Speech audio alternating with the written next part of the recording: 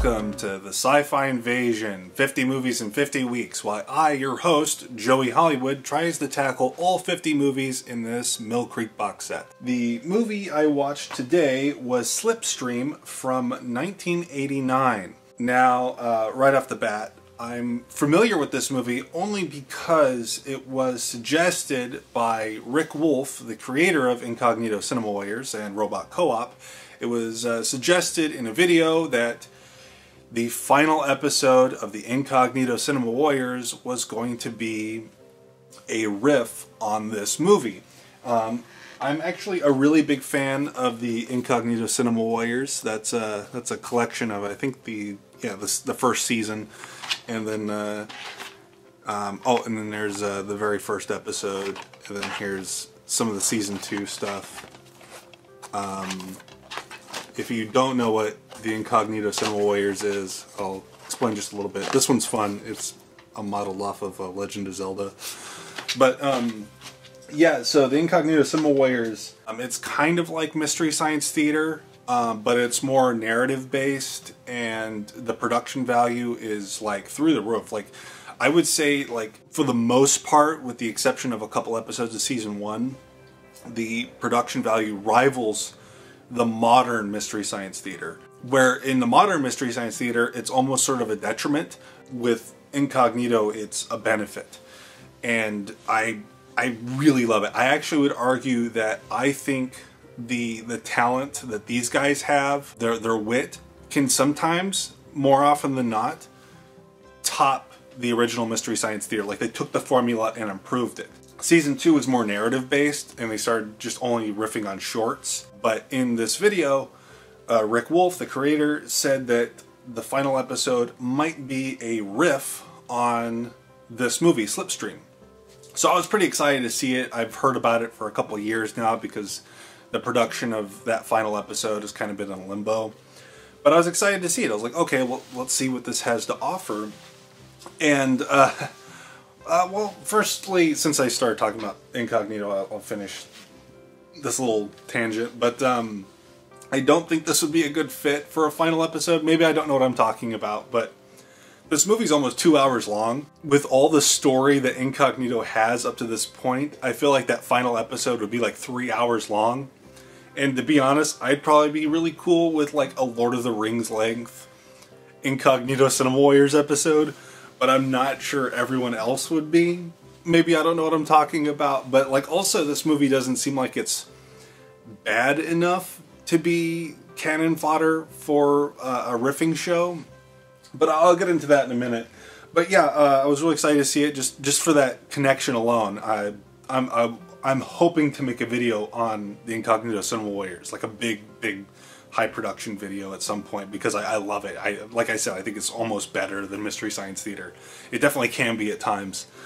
And if you're interested in watching them, I'm not sponsored by them, but if you're interested in watching them, they have all their show on DVD, but they are currently doing this thing where they're like riffing video games on Twitch. It's called Robot Co-op on Twitch. I'll put a link in the comments and in the description so you can go check them out. It's worth your time. They are so incredibly funny. Any support that I can send their way is like the least I can do. But anyways, like I said, I don't really feel like this one's bad enough to be fodder for a riffing show. Maybe I don't know what I'm talking about. Like Riff Tracks did Indiana Jones, which is like one of my favorite movies of all time. And that one, like, it's hilarious. But I don't know. I'll just get into it. Right off the bat, this feels like a real movie. It is the first movie on this set to feel like a real movie. The closest thing before was that Prisoner of the Future movie, but that felt like more like a really high quality student film, like one of those really good ones that you're like, wow, this is a student made this.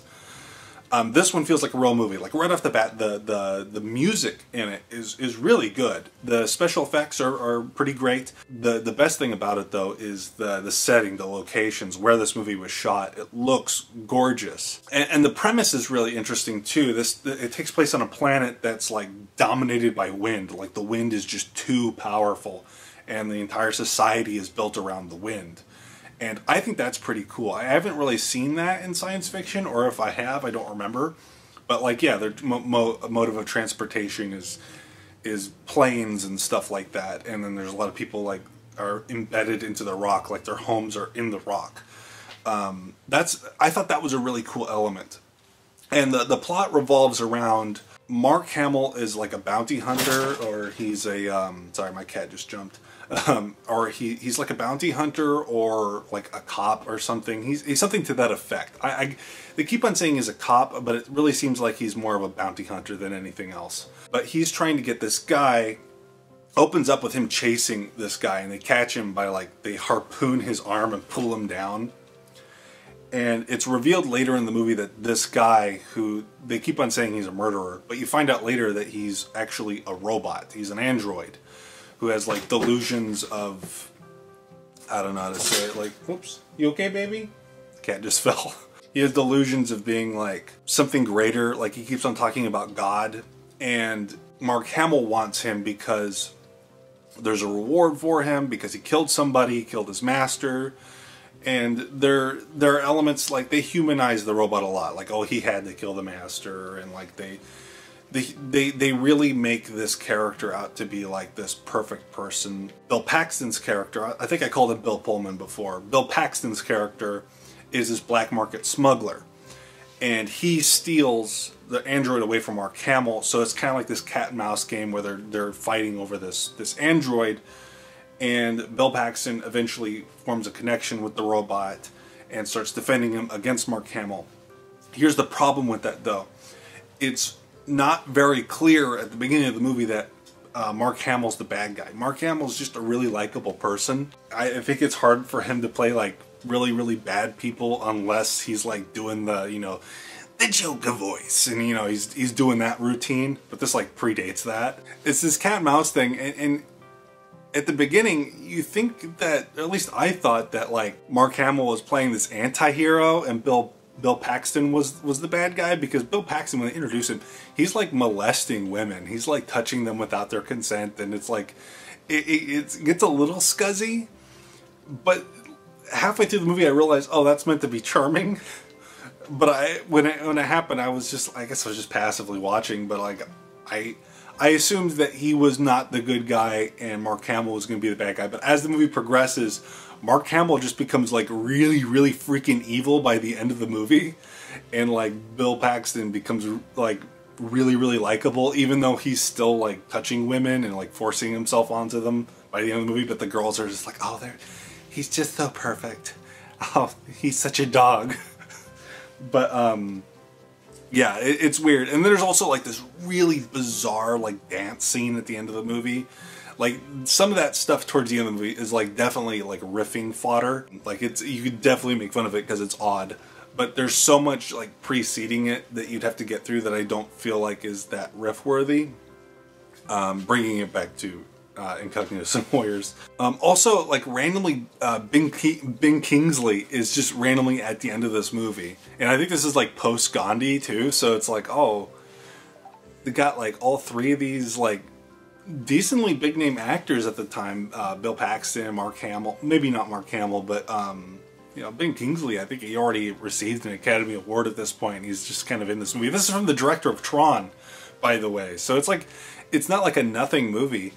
And it's weird that I couldn't find like an HD version of this movie on the internet. I couldn't even find a widescreen version of it. But it's like a real movie. It took me by surprise that this is on this set. This would be like finding Krull on like a 50 movie pack. Like, oh, this is actually a real movie. Like, why is this on this cheapo set? But I think there's enough interesting stuff here that I think this could actually warrant a big budget remake, or even a TV series. Like I think I said this before, but it's like Midnight Run, but with like on a post-apocalyptic world, and has airplanes. Like, I don't know. It's an interesting enough thing that I think you could pull something really interesting from this. You could take a flawed movie and make it better with a remake, which of course they're not going to do that. They're going to take already perfect movies and remake them. But yeah, sorry this video is so incredibly unfocused. I talked maybe perhaps a little too much about the Incognito Cinema Warriors, but As much as I didn't hate this movie, like, I'm glad I saw it, it's actually not that interesting on its own. Like I said, I think it could make for something more interesting in the future. Like if someone else tackled this material. This is far more interesting to me. And if you check out Robot Co-op on Twitch, I think you won't feel like your time was wasted. But yeah, that's it for now. I'm Joey Hollywood, and I'll see you next time. Remember, please be kind and rewind. Thank